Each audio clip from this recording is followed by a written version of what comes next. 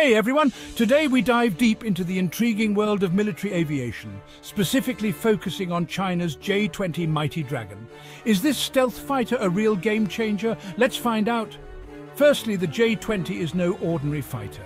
It's China's premier stealth aircraft designed to rival the likes of the US F-22 and F-35. But what makes the J-20 stand out? Recent upgrades suggest significant enhancements. The Pentagon's latest reports indicate that China is preparing the J-20 for a major boost in capabilities. This includes an increase in the number of air-to-air missiles it can carry, all while maintaining its stealth profile.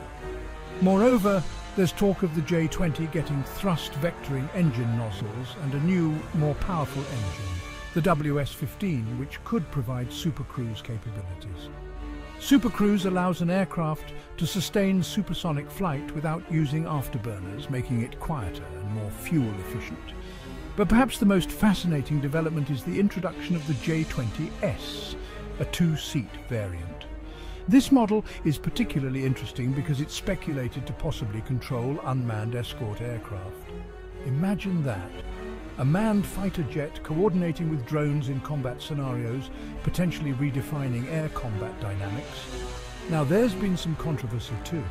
The J-20 has faced accusations of being a carbon copy of the F-35, thanks to some eerily similar design aspects. These allegations stem from past cyber espionage incidents where Chinese hackers reportedly stole data related to the F-35. This has led to debates on whether the J-20's advancements are truly indigenous or a result of technological appropriation. Despite the controversies, the advancements in the J-20 reflect China's growing confidence in its defense capabilities. The integration of manned and unmanned systems, the potential for increased missile capacity and engine upgrades all point to a significant shift in how future air combat could be approached. So is the J-20 a game changer? It certainly has the potential. With each upgrade and new capability, it edges closer to altering the global military balance, challenging established norms of aerial warfare. Thanks for joining me today.